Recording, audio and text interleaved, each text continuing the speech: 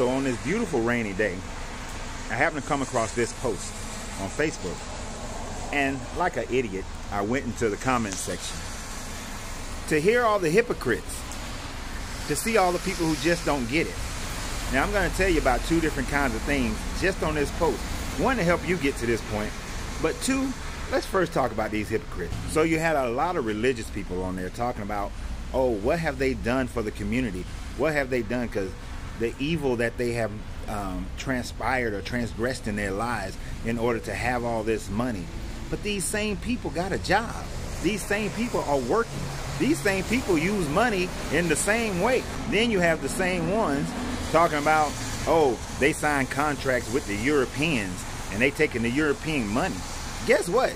You probably got a job with a company that's owned by a European, or you're making money in a European system in America. So what the hell are you talking about? But the true ones, the true haters, the ones I can't stand the most, are the ones who are talking about, well, what have that? Are they coming into my community? Are they building hospitals in my community? Are they building schools in my community?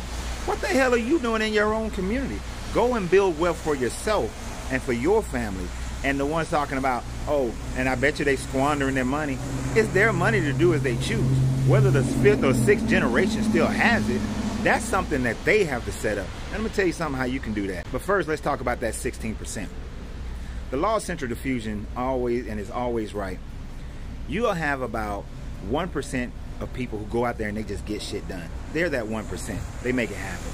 Then you have a 3% that will see them do it and go and do the same. That happens. And then you'll have another 10 to 13%. And those 10 to 13%, once they've seen how it's done, they'll go do it themselves and still take that risk. Usually that's about as far as you're gonna get. About 15 to 17% of the people are gonna do what they did. Then you'll have the next 36% who will consume it all, but get a little piece of that money. And then the latter 36% will jump in at the last minute when all the money's been made. That's what most of y'all do. But then there's that 16%, like the ones I was talking about, all they're gonna do is bitch and complain. How do you create generational wealth?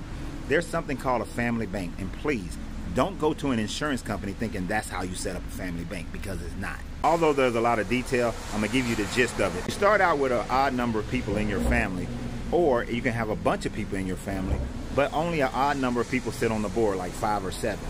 You put money into this family bank, whether you have a lot or a little bit. Maybe you have to build it over a number of years, and then you invest that money.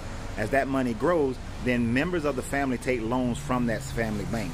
The board can decide if they need a break on their loan payment if they get into trouble, but as long as somebody's paying that money, they keep getting. That way you fund the family bank. There's a